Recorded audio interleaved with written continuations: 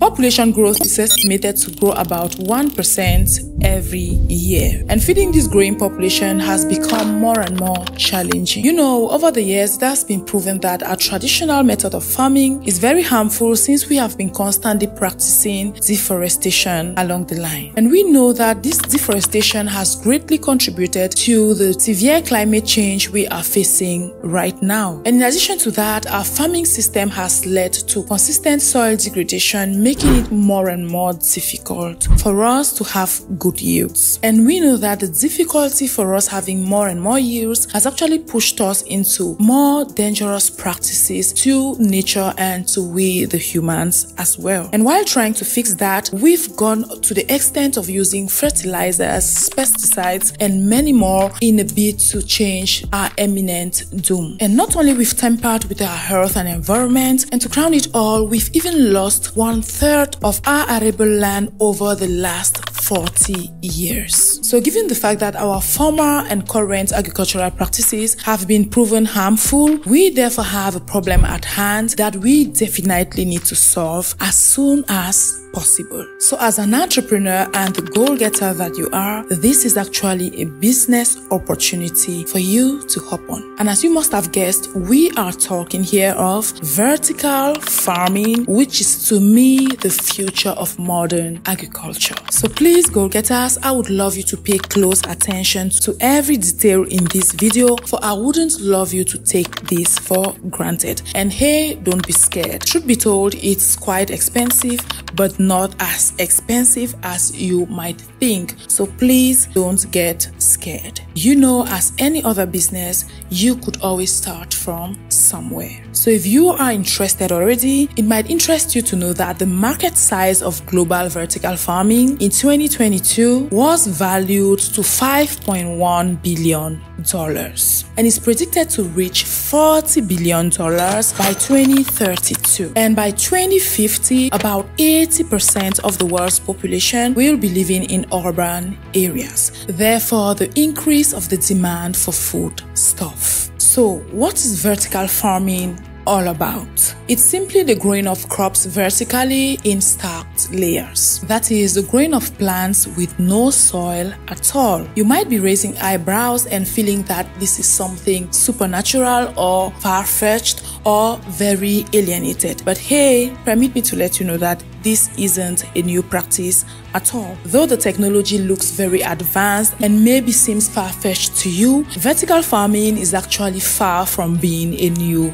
concept. It might intrigue you to know that the first ever vertical farms are dating back to the ancient city of Babylon 2,500 years back. They were referred to as the Babylonian hanging gardens. So like most things in the fashion industry, it has just come back to life. So the vertical farming revolves all around things like the hydroponics, aquaponics, and aeroponics. So if you are wondering what all these are, hey, rest assured, for I've got you covered as always, alright? So I am going to be detailing to you what all of this is all about. But before we do that, hey go-getters, please do well to always like our videos. For us, I always tell you that's the only way you could indicate to YouTube that we are doing something great. So please do that right now and endeavor to share this video at the end if you found value in it. And also, don't forget to subscribe to the membership, for we are about to start uploading exclusive content on there that you wouldn't want to miss for anything. So now let's start with the hydroponic technique used in the vertical farming system. This is the simplest method, alright? It is a method in which the roots of the plants are submerged into a solution composed of water and nutrients. So this is the most practiced method because it is more affordable than the others. Now,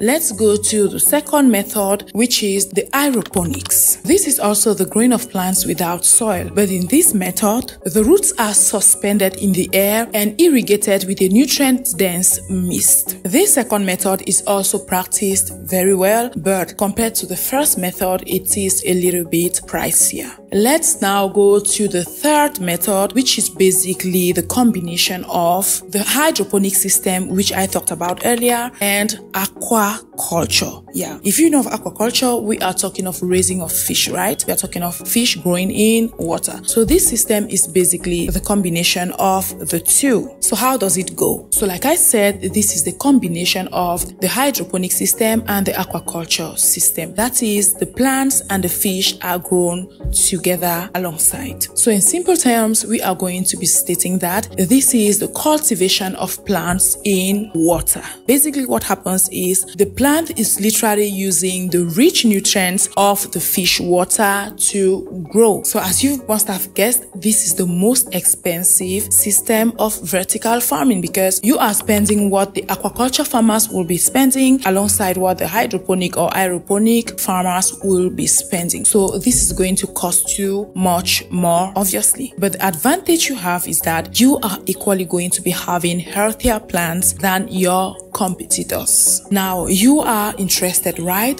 Where can you actually practice vertical farming? It's going to be practiced in a variety of places like greenhouses, shipping containers, warehouses, rooftops, and even skyscrapers. But the thing is, there are lots of parameters to take into consideration because it actually requires a controlled amount of artificial temperature, water, humidity, and light. And here, go-getters, take note that all these aspects are to be respected because one mistake could bring about huge losses, just as it happens with our traditional farming during floods or drought. That said, let's look at some of the advantages of vertical farming. The first advantage of vertical farming, which is crystal clear, is the fact that it is environmentally friendly. This is because it prevents deforestation and promotes resource recycling like water and also avoids chemical usage. So vertical farming is very environmentally friendly because you don't have to struggle with eliminating insects or pests, thereby using no chemicals, like I said. And you know, food grown without any chemicals is always the best. That leads us to the next advantage, which is the fact that it is safer and healthier. Yes, workers involved in vertical farming are often well protected before stepping into the area to avoid any contamination. They would wear protective clothes and shoes, gloves, and you name it, just to make sure that the environment is as pure as possible. Let's go to the next advantage, which is one of the best advantages of vertical farming. It is the fact that they use less water and land. Imagine how much you would have spent to buy your farmland alone. Talk less of providing irrigation during dry seasons. You would obviously need hectares and hectares of land, right? And imagine if you wanted to provide irrigation for your farm during dry seasons. You would obviously be spending huge sums on sophisticated irrigation systems if there is no natural water in proximity to your farm. Isn't it wonderful that with the vertical farming system, you would be using 99% less land and 90% less water? And to crown it all, by doing that, you would actually be yielding 90% more food. Isn't that wonderful? Spending 99% less land and 90% less water to yield 90% more food. What else could we ask from the universe? The next advantage of the vertical farming is the fact that it has an all-year production. It is going to be solving the seasonal problem we face in Africa.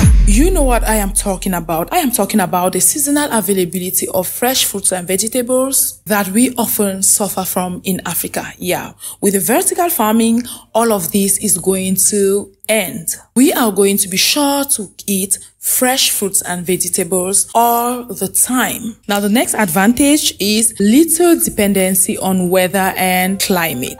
With the vertical farming, the plants aren't affected by weather since they rely on artificial temperature. And the use of controlled environment agriculture provides the plants with appropriate conditions for growth, making them produce high yields. All of this makes vertical farming, unlike what people would think, much more easier because you don't have to struggle with adjusting to different temperatures, extreme heat, extreme sunlight, extreme rainfall, or extreme cold, and so on and so forth. So now that I've briefed you on basically everything you need to know about vertical farming, you might as well be thinking of the fact that, is it going to completely replace our traditional farming method, or how are things going to unfold? But what I can tell you for now is that vertical farming obviously has an advantage over the traditional farming because of the reasons I gave. But then the traditional farming to an extent still has its place because there are certain crops that can't do well in the vertical farming. So those crops are still going to be cultivated traditionally, that is with the soil, right? So for the sake of our environment and other factors, in the next years, we are going to be prioritizing vertical farming. But at the same time, traditional or soil farming will still be necessary. So here are the crops that will be majorly grown using the vertical farming method. So we are talking here of things like herbs, leafy greens, and microgreens. So the most appropriate things are baby shoots of things like salad vegetables. Yeah, things like celery, rocket, spinach, beetroot, and many more. So things that would be difficult to grow in the vertical method are things like tubers, cereals, but some people have tried cereals in the recent years. Yeah, in Singapore, for example, rice has been tested in the vertical farming and it's doing pretty well. So maybe along the line, we are going to be discovering more and more crops that could be grown in the vertical farming method. But as of now, the main things are leafy greens, microgreens, and herbs. Now, at this point of the video, if you found value, please do well to share this video, for I believe that I have edified you enough on vertical farming. So if you want to save Africa and humanity as a whole, please do well to consider investing in a vertical farm in Africa. For like I said, it is going to be solving the great seasonal problem that Africans in particular are facing. And we can't go without thanking our lovely subscribers who've been supporting the channel in one way or another. That said, thanks for watching this video, as I will see you on my next one.